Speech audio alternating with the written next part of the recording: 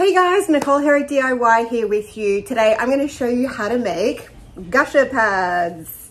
So with this video, I will give you the full sort of rundown of how to actually make these, how to do variable cores, and you will also get a free printable pattern that you can print out and keep for yourself and make some templates. You're also very welcome to make these to sell online and that kind of thing at markets. So feel free to adjust this pattern as well to make it more comfortable for your own body or whomever you're making them for. And if you've never been here, hi, welcome. I'm Nicole here at DIY, and I do all sorts of different things with DIY, from sewing, fixing things, making things like upcycling furniture, all sorts of different creative things. So if that's something that you love watching, do consider subscribing.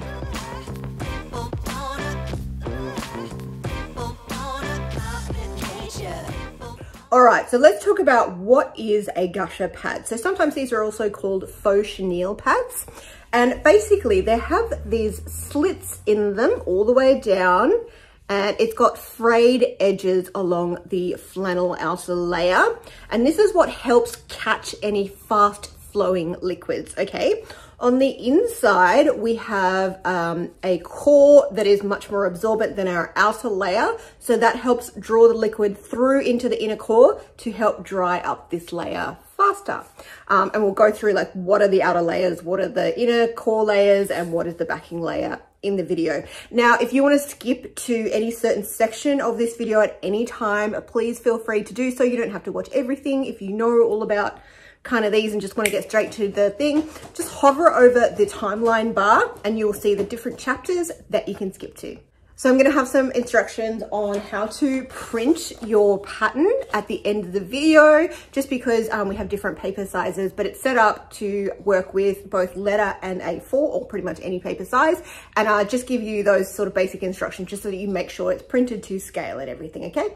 Okay, so let's talk about our different layers that we have here. So for my topper layer, I like to use cotton flannel.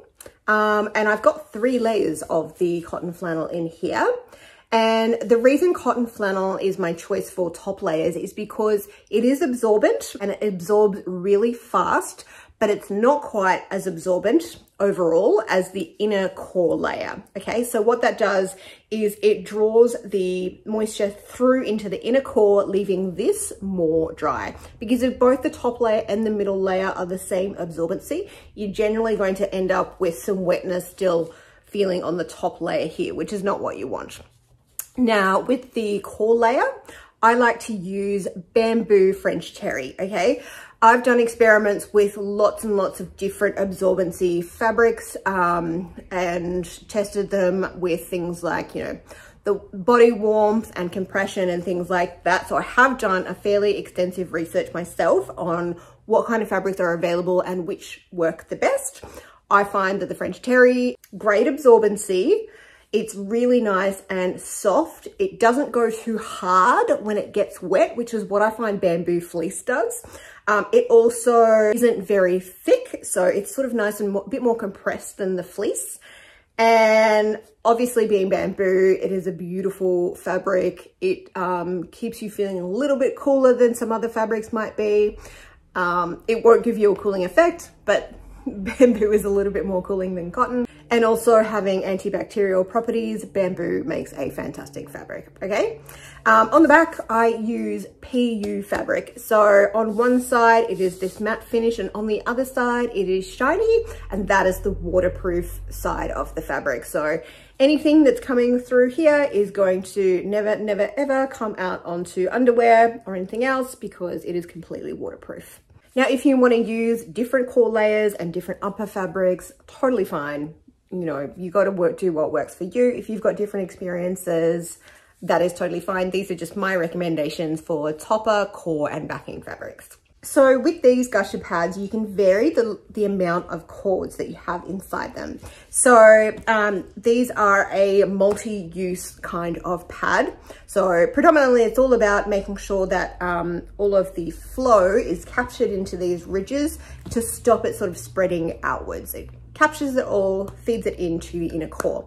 So if you want something like a thinner pad just for like light bladder leakage, or if you're sort of more of a regular flow kind of girl and you just want an overnight pad that you feel is really going to protect you from any leaks, I've made this really, really long so that if you want to sleep on your stomach or on your back, you're not going to be worried about anything sort of flowing too far upwards or too far back. 2 layers, which is actually what this particular pad is. It's 2 layers of the bamboo inner core.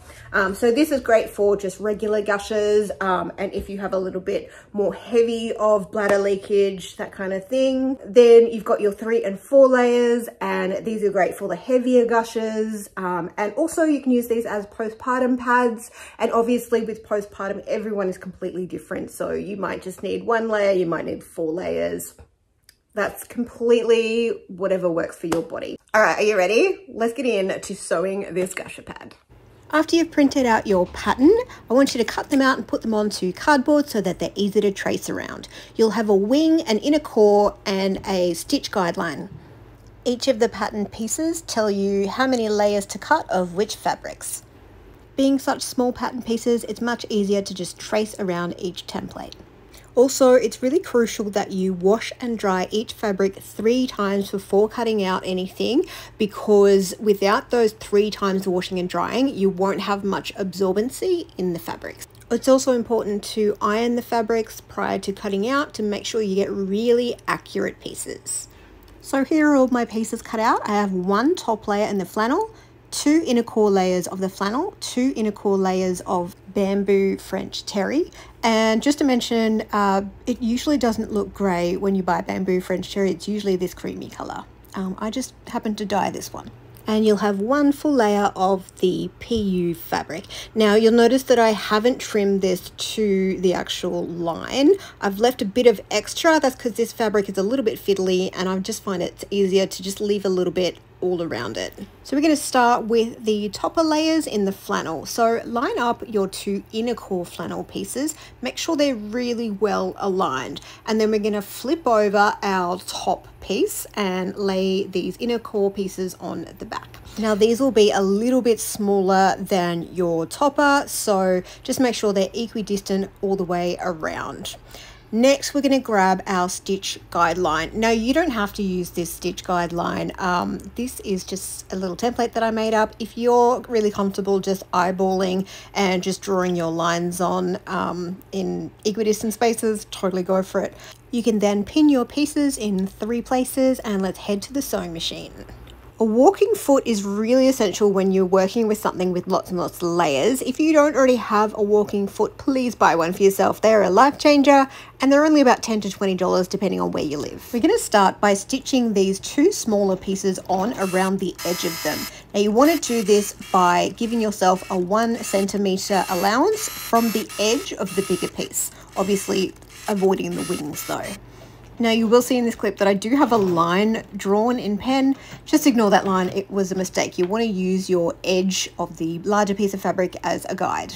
So now we're going to stitch along those angled lines that we drew. So we're going to start from one side of the outer stitch loop and then go to the other side. Now if you want to do it neatly, you can do a little back stitch, lift up, and then go to the next line and start stitching, but I don't really care too much about being super neat, so I actually just continue along that outer loop and come to my next line, leaving the needle in, lifting the foot and spinning and going on to my next line all the way across, and then continue that zigzag all the way down the pad. This is your reminder to subscribe if you haven't already. Just click this button down in the right hand corner. And here is what that will look like as you finish that section. So now we're going to cut slits all the way down the topper layers. So we're going to do it through all 3 layers, and we're doing it in between, in the center of all of these stitch lines. So I like to use my seam ripper just to start off my little line, but I tend to, if I use a seam ripper to do the full line, it tends to not go very straight. So seam ripper to do a first little slit where you can get your scissors in, and then use your scissors to cut all the way, not quite to the other end. And then this is how it should be looking.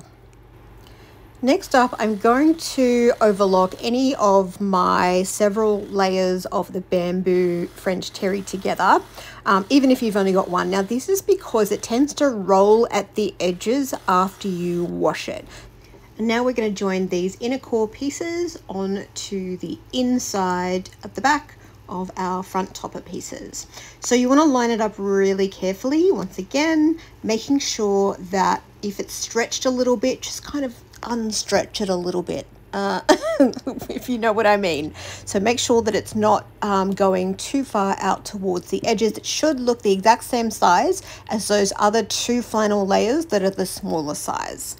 Pin that on, and now we're going to turn our piece over and we're going to stitch all the way along this original loop that we stitched. Bum, bum, bum, ba-dum, bum. Couldn't work out a piece of music to entertain you right here. All right, so now we are going to grab the PU layer. And you're going to put the dull side facing up, and you'll see here why I actually added a little bit more allowance than originally drawn.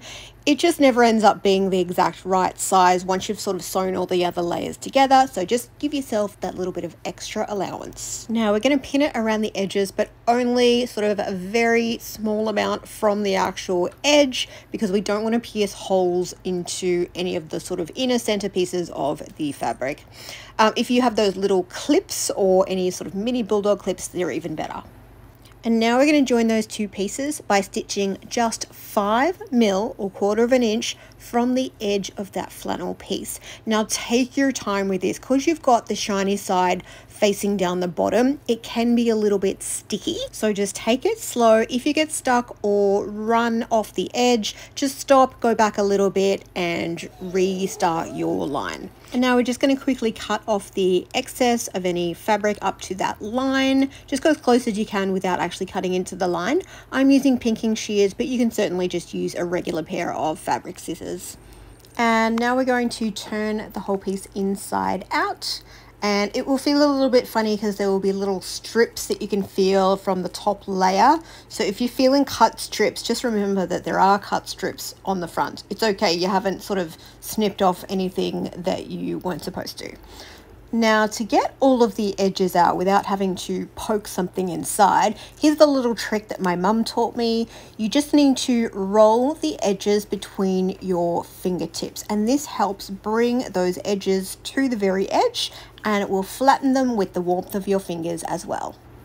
And now we're going to top stitch all the way around the edge, so we need to tuck in the part that we hadn't stitched to allow us to turn us inside out.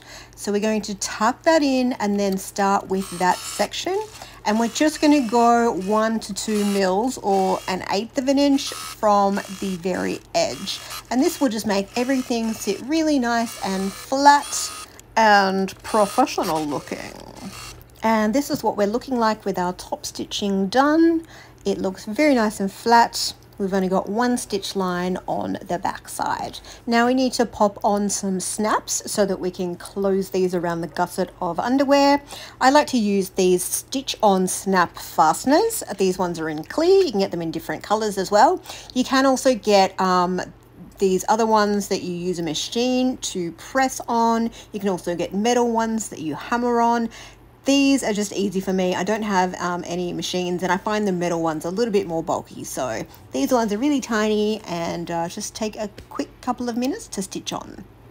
To get the edges of our slits to fluff up, you will need to pop these in the washing machine and either line dry, or you can actually pop them in the dryer if you have a medium setting on your dryer.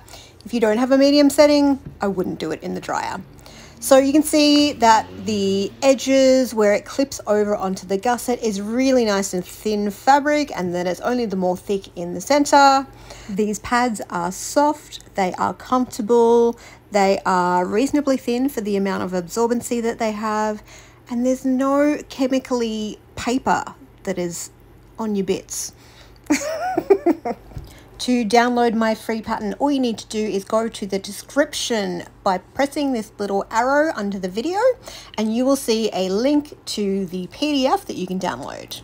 Once downloaded, you can open up the file and you can see that it looks like this. It is 2 pages, and what you need to do is go to print and choose the page setup first. So you'll either choose A4 or letter or something else, depending if your country has a different usual paper size. And then we're going to go and make sure that we are on actual size or do not scale or 100% scale. Sometimes it is worded differently, but you need to make sure it is 100% scale or true to size. Thank you so much for watching. If you found this helpful, I would really appreciate it if you would pop a comment down below. It really helps my channel, and liking also helps. You can also share this on social media with some friends. Share it on TikTok, share it wherever you'd like. And also if you've created your own and you've taken some photos and you want to share them with me, please feel free. I am at Nicole Herrick DIY on the socials of TikTok, Facebook and Instagram, so do feel free to share them with me. I absolutely love seeing what you've created and your interpretation of my initial tutorials. Thank you so much for watching, and I'll see you guys in the next one. Consider subscribing. Bye.